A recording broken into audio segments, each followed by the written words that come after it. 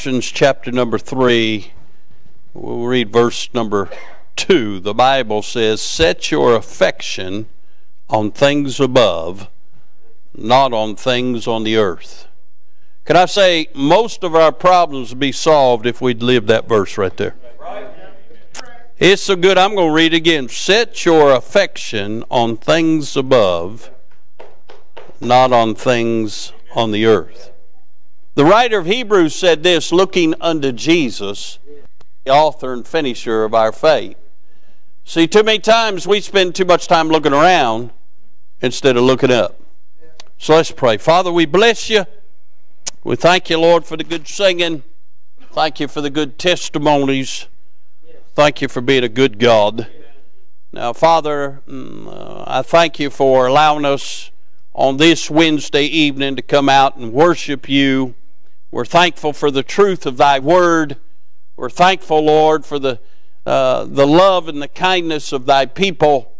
We're certainly thankful for your tender mercy, your marvelous grace, and Lord, your loving kindness. I pray that you'd meet every need of every heart here tonight. Lord, we are a needy people. We live in a wicked world. And Lord, we need to see a move of God in these days if folks are ever going to be drawn to Christ. Lord, we live in a day and age where folks are interested in everything but the Bible and truth. And so, Father, I pray for the power of God to fall on your churches. I pray that, Lord, we'd see the sweet Holy Ghost draw sinners to repentance. God, I pray that we'd see Jesus high and lifted up in our midst. Father, help us to live verse number 2. Help us, Lord, to strive to set our affections on things above. Father, I pray for the next few minutes you'd use this unworthy vessel. I pray that you'd speak to our hearts. Father, you know the need of every heart in this sanctuary tonight. Father, those that are watching, Father, I pray you'd do a work. I pray that, Father, you'd meet every need. Father, I certainly pray that you'd help us, Lord, ever draw closer to God.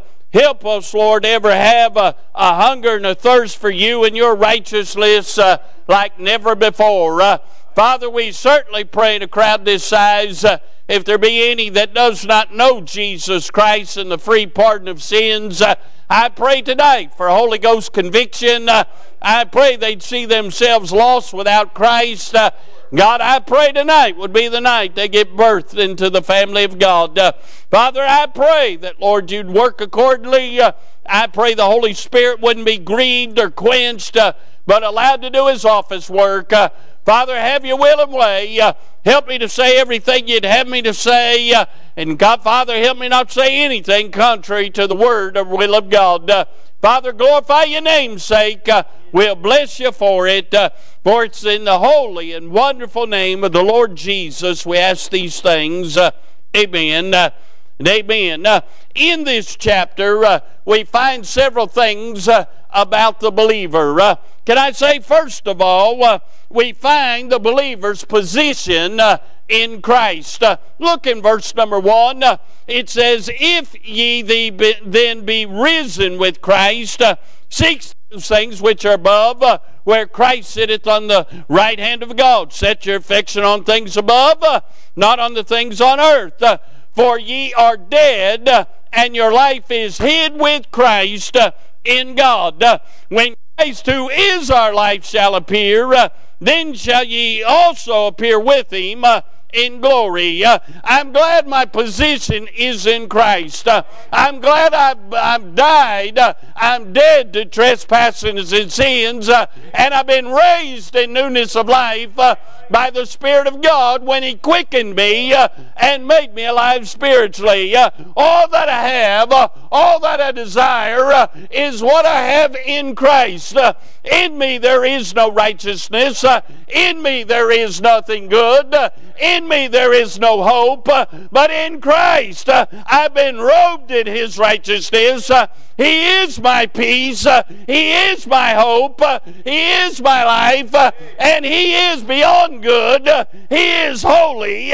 And through him I can desire and strive to live a holy life. life. What a blessing to have that tonight. I heard the song the other day. I've heard it many times before, and it's one of them songs gets under my skin. Did you ever have anything get in your craw? This song is 90% scriptural. But that 10% that's not scriptural gets all over me. It talks about being in the family of God, and it's got a line in that song, Brother Bell. It says, His royal blood now flows through my veins. That's not true. Right. If His blood flowed through my veins, I wouldn't sin. Right. If His blood flowed through my veins, I could just walk into the presence of God and walk back here on earth.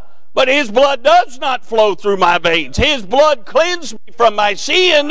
His blood is a perpetual covenant on the mercy seat before the throne of God as a testimony of those that have trusted in Him. My dear friends, I'm saved. I'm washed in the blood of Christ, but His blood does not dwell in me.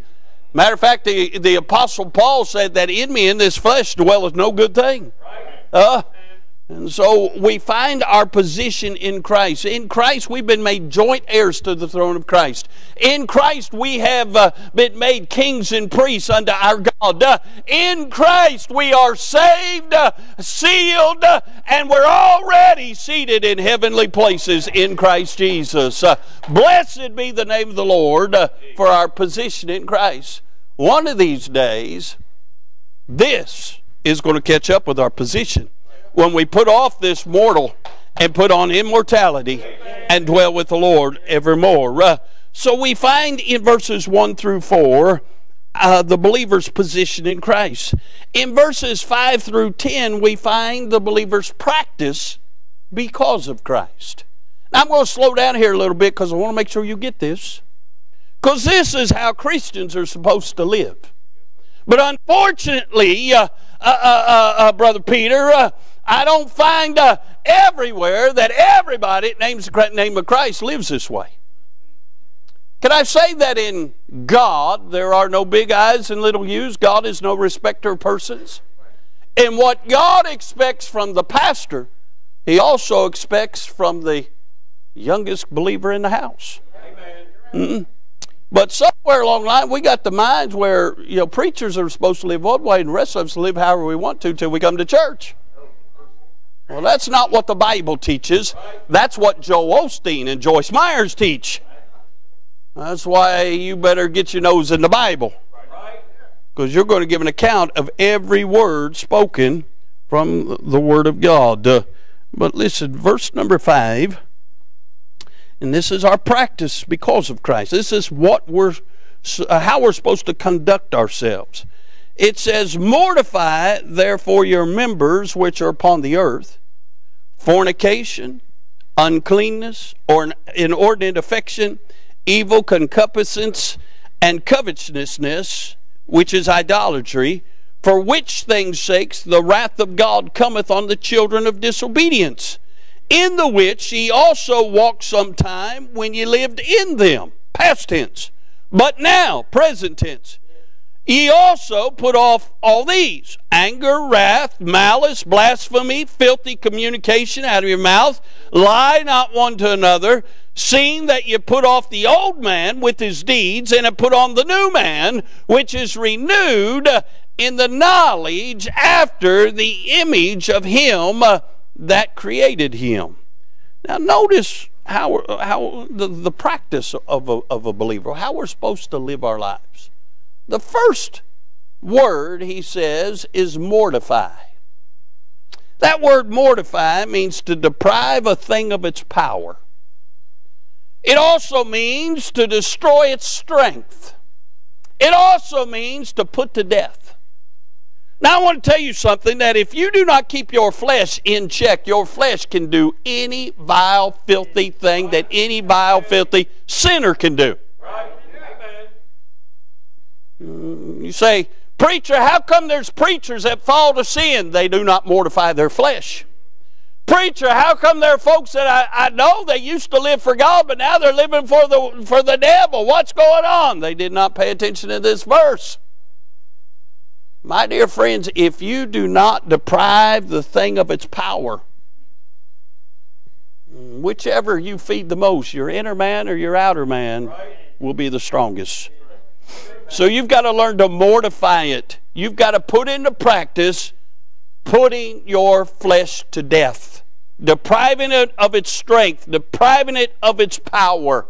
Now listen, every one of us are different, but we all face the same devil, the same world, and the same rotten flesh. Can I help you with something? My soul is saved, but my flesh isn't saved.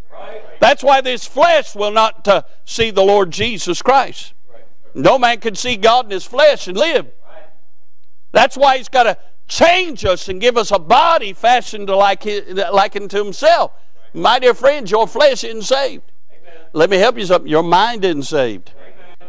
And if you're not careful, you'll let your mind run away with something from the world. You'll let your flesh run away with something in the world, and you'll end up in trouble.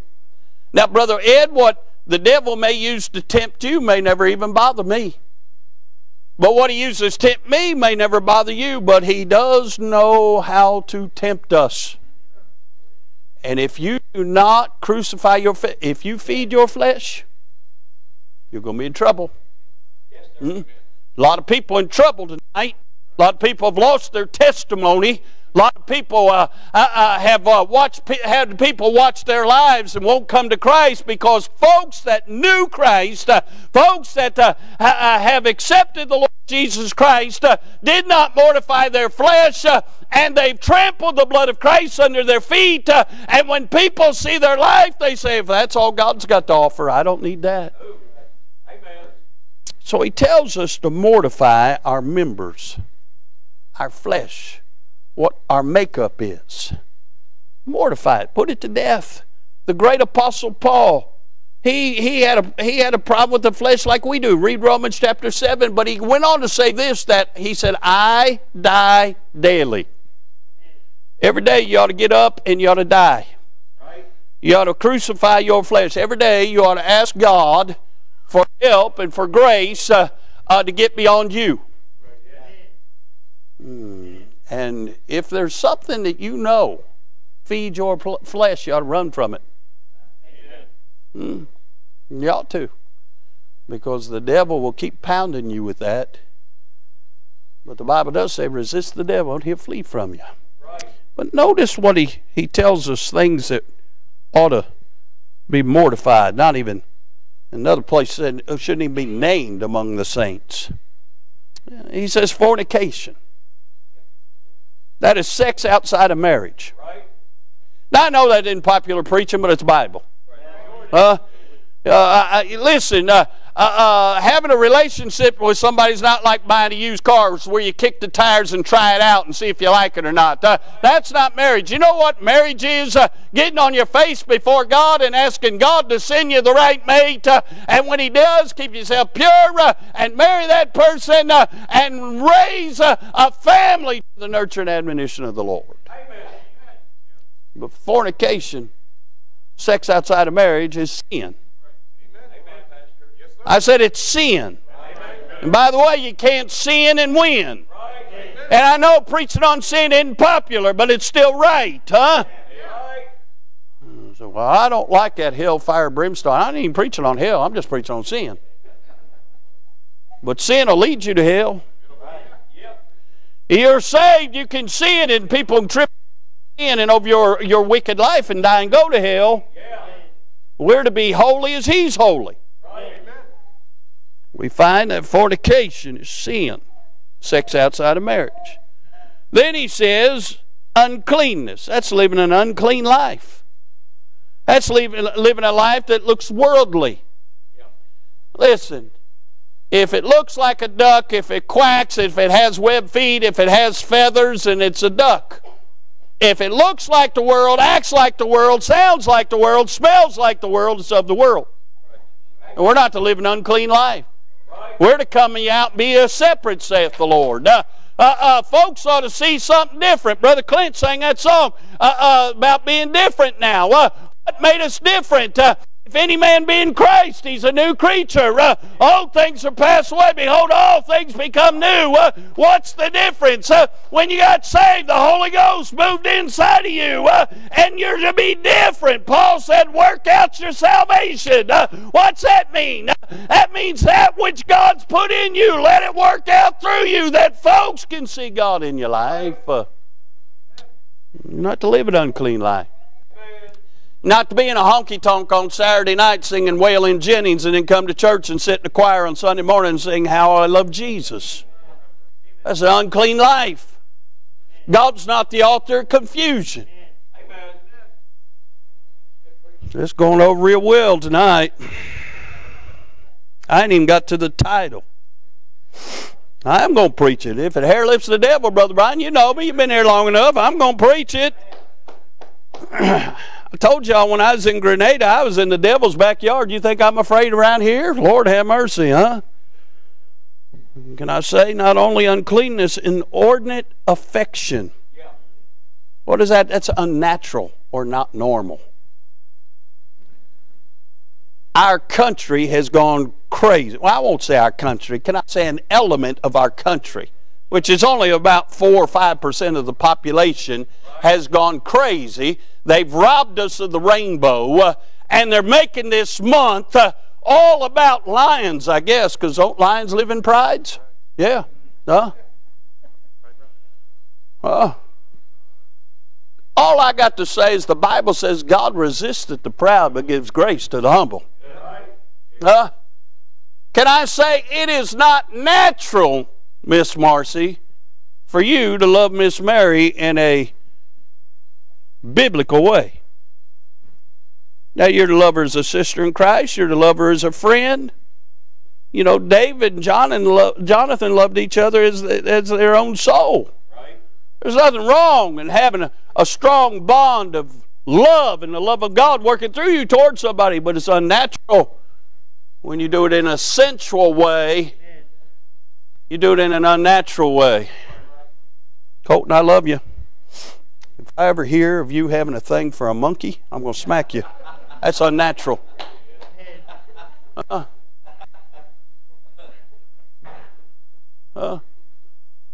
Aiden's laughing. I'll smack you too, son. I picked him out because I could see him, falling in love with, a chimpanzee. Colton's got different. You say, preacher, that's crazy. There are things a lot more wicked than that going on in this world. It's unnatural. Inordinate affection. When giving yourself to something that's not normal. By the way, God only created 2 genders. By the way, there's only 2 genders. By the way, if you're a man, you can't get pregnant. If you're a woman and you're with a man that wants to get pregnant, run.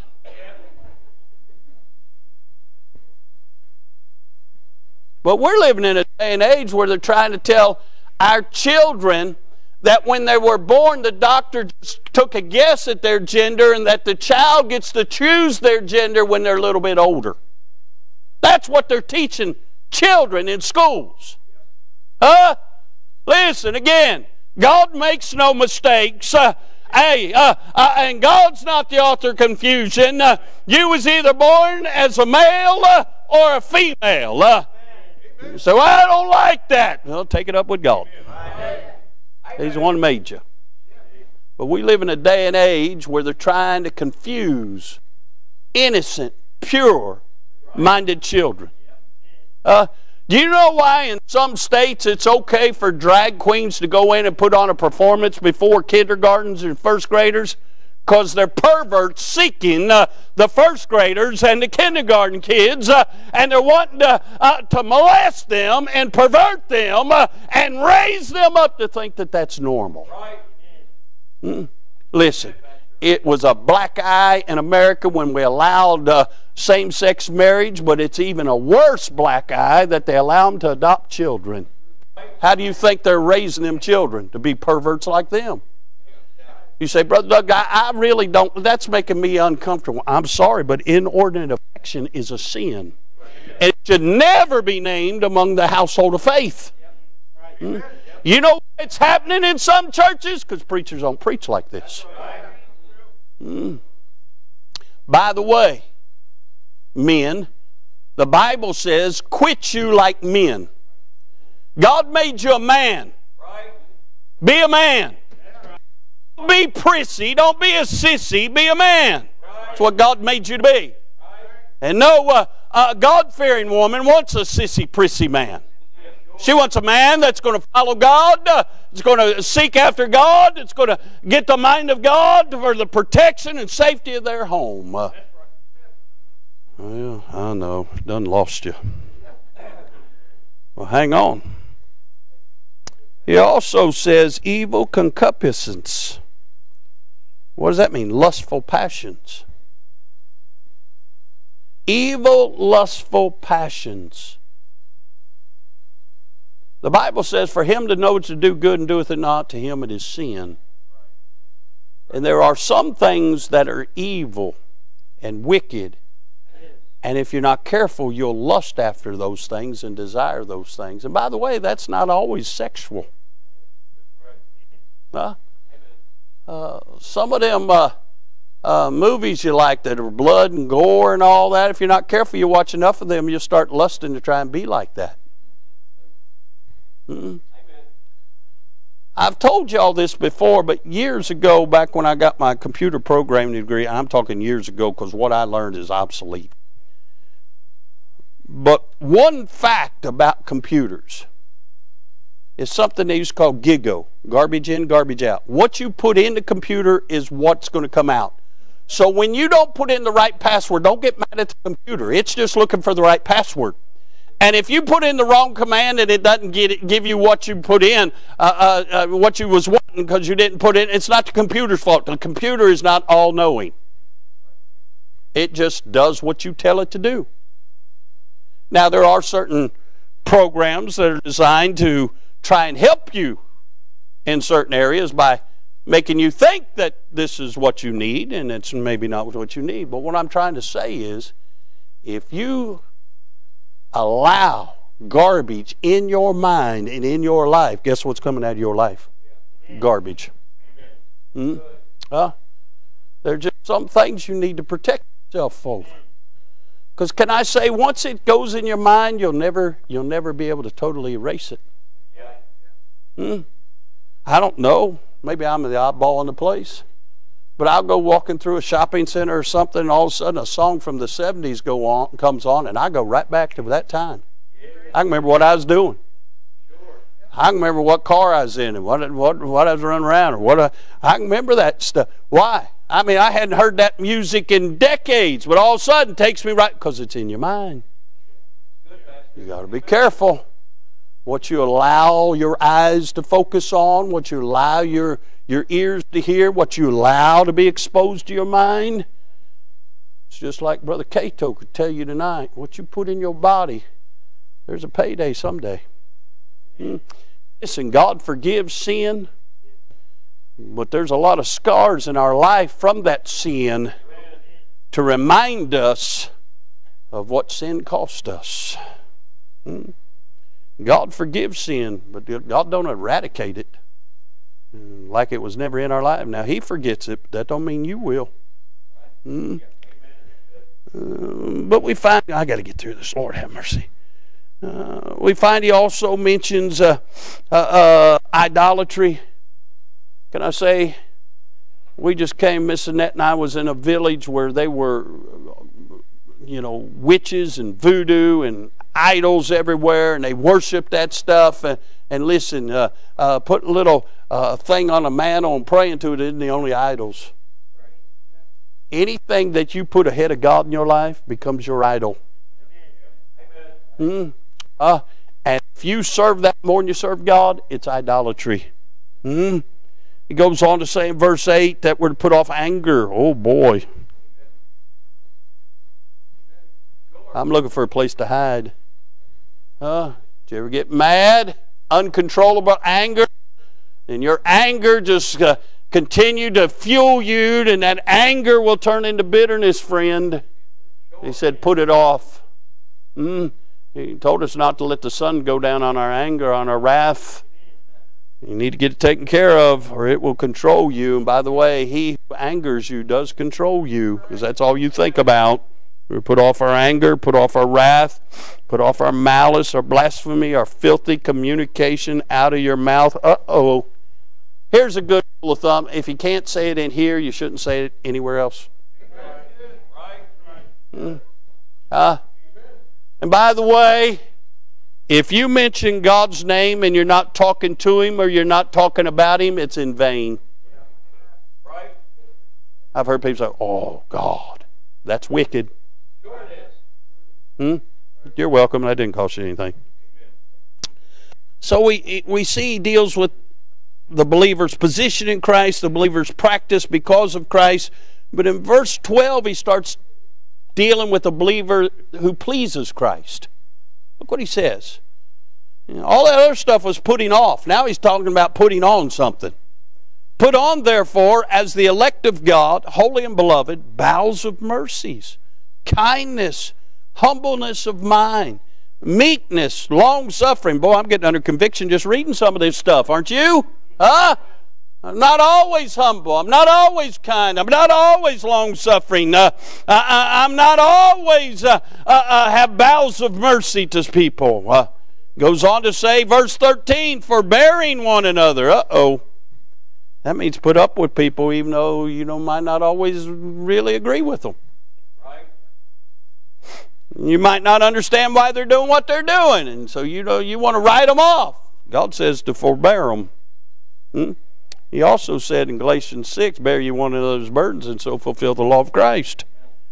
He said, forgiving one another. If any man have a quarrel against any, even as Christ forgave you, so also do ye.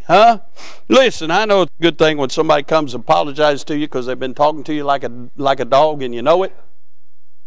But you know what will help you in your spirit? Go ahead and forgive them before they come and ask for forgiveness. So well, they didn't ask for it. Yeah, but there's been a lot of times that God's winked at my ignorance because Christ forgave me. Just go ahead and forgive them. So if they don't deserve it, you didn't deserve God's forgiveness. I mean, how long you want to argue with me? Just go ahead and forgive them. So we find He says that, verse 13. Verse 14. He says, and let the peace of God rule in your hearts. Boy, wouldn't that be a blessing if all God's people had the peace of God in their hearts? To the which also you are called into one body, and be ye thankful. Oh, what a blessing it would be if God's people were just thankful. Sure. I want to tell you, if you'd have been where Miss Annette and I were a couple of weeks ago and you got back on American soil, you'd be thankful. Those people had nothing, but they had joy. We've got everything, and we're miserable. He goes on to verse 16, let the word of Christ dwell in you richly in all wisdom, teaching and admonishing one another in psalms and hymns and spiritual songs, singing with grace in your hearts to the Lord. And whatsoever ye do in word or deed, do all in the name of the Lord Jesus, giving thanks to God and the Father by Him. Verses 12 through 17 is what it takes to please Christ. This is what I want to preach on in just a few minutes. I preach longer than I will preach. I want to preach on this thought. The kind of Christian every Christian should be. The kind of Christian that every Christian should be. Anybody remember Louis Armstrong? Satchmo? I love Louis Armstrong. You talk about a trumpet player. And you talk about a big personality. He sang a song that's become famous. What a world that would be. What a world this would be if every Christian was the kind of Christian they should be. You know, we wouldn't have the welfare program in America if every Christian was the Christian that they were supposed to be. You know, we wouldn't have a lot of the wickedness in America. We wouldn't have a lot of the problems we got in our homes. We wouldn't have a lot of things that we're dealing with if every Christian was the Christian they should be. Can I say? Every Christian should be positive. Sure. Two people, amen. You know why? Because the rest of us are guilty. Instead of half full, we see half empty. Can I say this? We live in a negative world. Can I say that the powers of be, those that really run the world. And by the way, Joe Biden doesn't run anything. He runs oatmeal down his chin when he eats breakfast. That's the only thing he's running. He wasn't voted to be in charge. He's not in charge. There's people behind him that prop him up, and they put a teleprompter and tell him, do the best you can, Joe, to read them words. But the people who's really running this thing, they have it designed from the news media to what's coming out of Washington to what's taught in our schools. Everything is negative. Amen. Negative. You watch the news, you're depressed. It's not bad enough that there's a lot of bad things happen in our communities. But if they can't find nothing, Brother Jim, they'll show you some story and you're thinking, oh man, where did this happen? When did this happen? It happened in Georgia. Well, why am I seeing a story about Georgia's community when we got our own community? Why? Because they're constantly pumping out negative things. And I don't care if a hunter falls out of a deer stand in Montana and his gun goes off and he shoots himself in the foot, you're going to hear there was a gun shooting. Yeah. Amen. More people die from so much more things than gun violence in this world, but you never hear about it. Can I say gun violence don't even scratch the surface to heart disease? How come every time somebody dies of a heart attack, it doesn't make them headline news? Because there's an agenda. Because they can't totally control America till they unarm America. They make America like Europe. And that's what they're pushing for. Do you know in the country of France, in the last 15 years, there's been 4 churches built, but there's been over 1,000 mosques built? That's what they want America to become. Anti-Christian. Do you know that the Department of Homeland Security actually came out this past week and gave an agenda of people that are a threat to America, and one of the threats are fundamental Christians? Right. They admitted it. They're scared to death of us. You know why? They can't control us. Because we've been bought with a price. Yeah.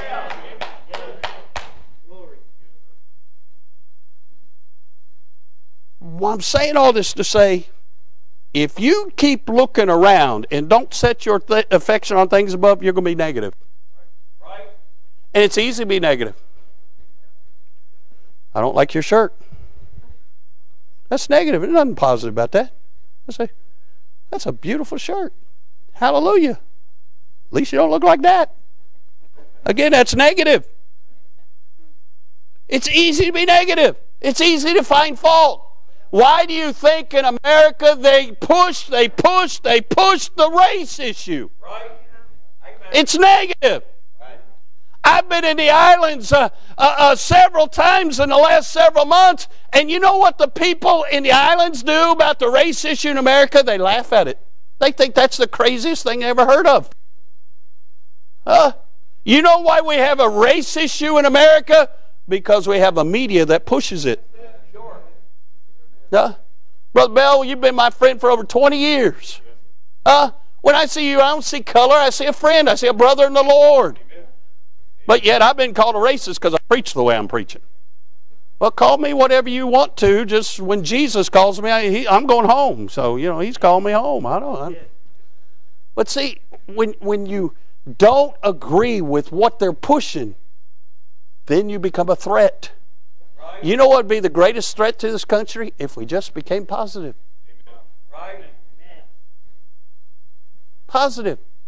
And it starts with not listening to the world's agenda, but set your affection on things above. Yeah. Say, boy, it's getting rough in the world. Well, Jesus said in the last days, perilous times shall come. So, hallelujah, that means we're almost home. What a blessing. You know what that is? That's positive. Amen. Yeah. So-and-so's not at church tonight. Well, instead of being negative like that, say, oh, no, so-and-so's not here tonight. I ought to pray for them. That's positive. See, it's easy to talk about somebody, But if we do something about, oh, well, I don't know who normally sits here. Well, let's pray for them. They're not here. Maybe something's going on. Maybe the devil's attacking them. Maybe they're sick. Maybe, they're facing something that they would never want to burden the church about. So let's just pray. God, just dump some extra grace on them. And Lord, help them to be back Sunday because I miss them and I want to see them. Not because I'm judging because their seat's empty. But see, that's positive. We like to be positive. Because we like to say, well, where's Josh at tonight? Sorry, no good. Huh? I can't help you had all them youngins. He's got to work to feed y'all. Quit having youngins. Fast. Oh, and you're the smart one out of the whole family. Go find some plants in your backyard you can eat so your daddy don't have to work so much, all right? Just go pick something off a tree and start eating it. It'll be all right. No, we want to be negative. We want to judge people. We want to find fault in people. All that's negative. Can I say, nowhere in the Bible does God give us a license to judge people or to judge their motivations or to try and figure out people. I've learned this. You'll never figure out people. So why don't we just be positive? Learn to pray for people. Learn to praise the Lord regardless of circumstances. And just be positive. Can you imagine what this world would be if every church was filled with positive believers? What a blessing. Give me 25% positive. I'll take that. Trust me, you don't want to answer my phone calls. There are a lot of folks got a lot of problems.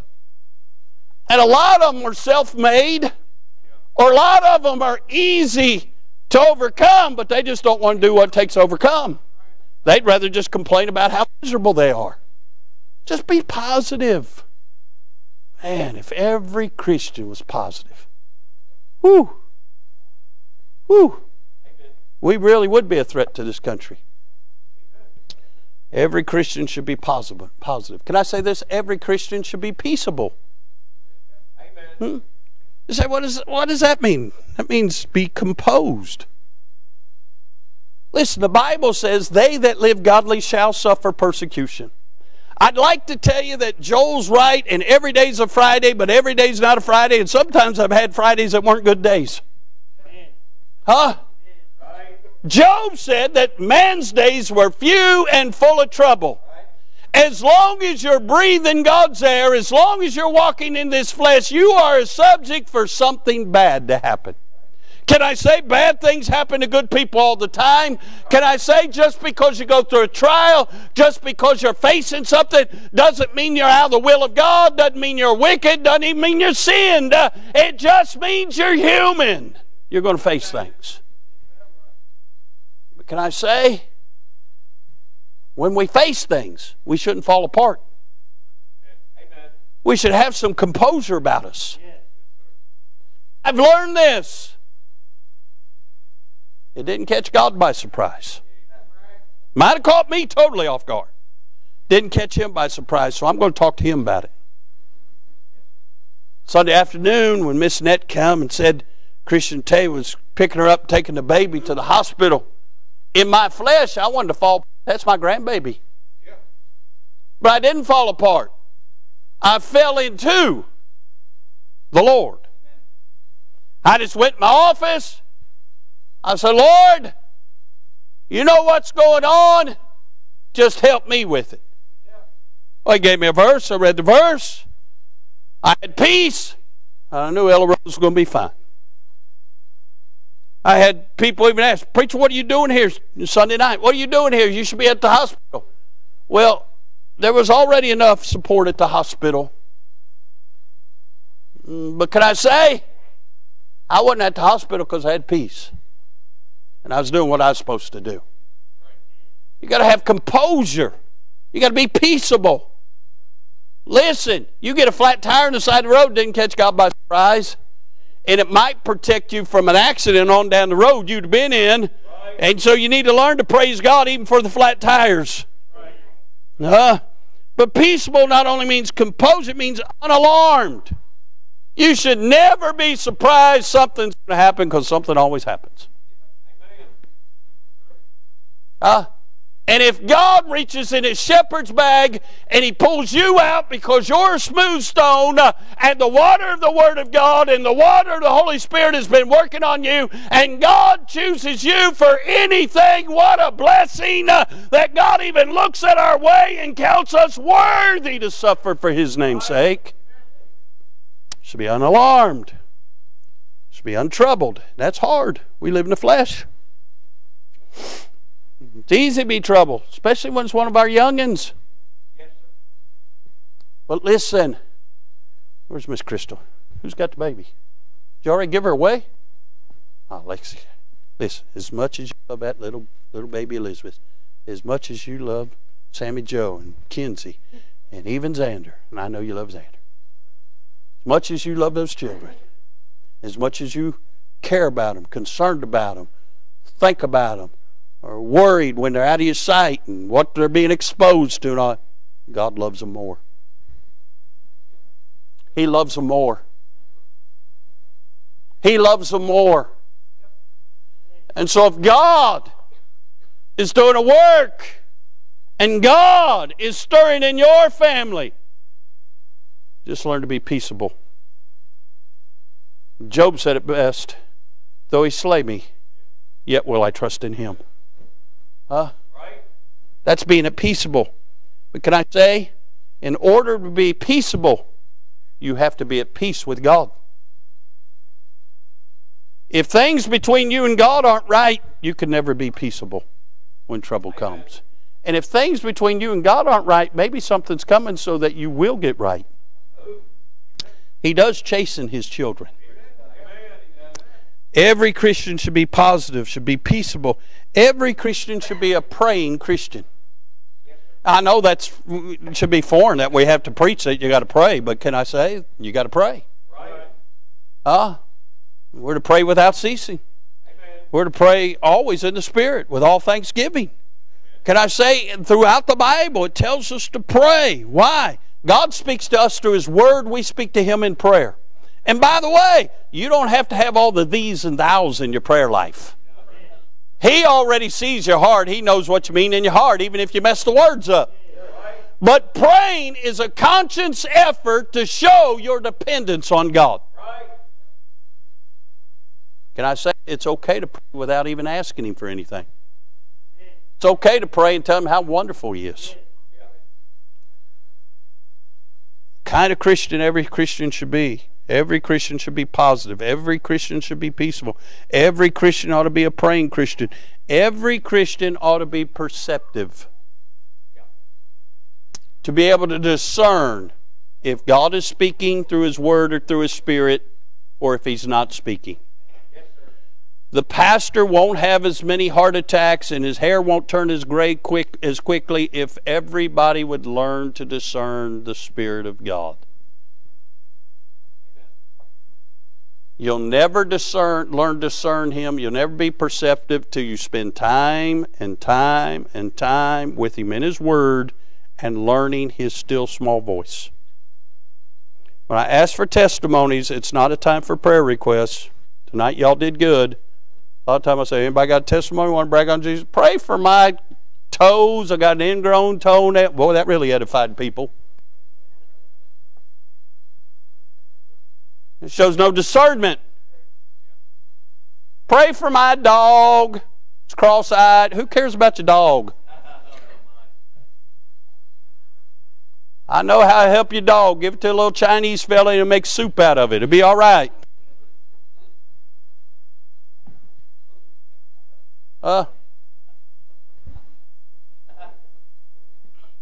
What I'm saying is there are some people that have no perception when you're in the house of God. Some people want to speak just because they like to hear themselves speak. If it doesn't edify the body of Christ and if it doesn't bring glory to God, then we need to keep our mouths shut.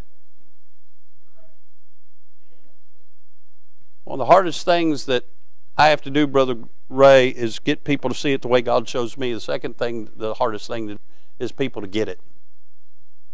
To learn to discern whether God is speaking or not. Hi, Miss Tina, how you doing? Your husband won't sit with you. But he wants to go on vacation for 9 days. Ride with Peter and Don. Don't even ride with him. No, he's run the video. I just looked up and thought, Miss Tina never sits over here. Just kind of something in the back of my mind. Every Christian ought to be perceptive. Can I say this? Every Christian ought to be a pardoning Christian. Verse 13 tells us we're to forgive. Can I say it's not easy to forgive? Sometimes we can forgive with our mouth. Brother Clint, I forgive you. But by the time I get to my car, I'm still holding a grudge. That's not forgiveness. Can I say that's something God's helped me with over the years? If you stand behind the pulpit, you got a bullseye on you, and a lot of people are going to run their mouth about you, and that's happened over the years. And the Lord, I don't know, has given me broad shoulders, but there have been people that accused me of things and said things that were lies. And so you can defend anything but a lie. And I've actually had people come and ask for forgiveness. God's helped me with that, and I'd forgive them, and I'd never treat them any different after they asked me that than I ever treated them before. And that's not easy to do. God has to do that for you. But He will if you ask Him to help you. You have not because you ask not. If you ask Him, you're not asking amiss if you say, God, create yourself in me. Help me to have a forgiving spirit. Help me to have a positive spirit. Help me to have a loving spirit. Help me to be at peace with you. God, help me. He'll help you. Right. Amen. It's when you're asking for things that doesn't bring Him glory, He don't really pay much attention. Every Christian ought to be a pardoning Christian. And I preached way too long, last point. Every Christian ought to be a praising Christian. Right. Amen. We ought to praise the Lord in any opportunity. But you know, it's okay to praise one another.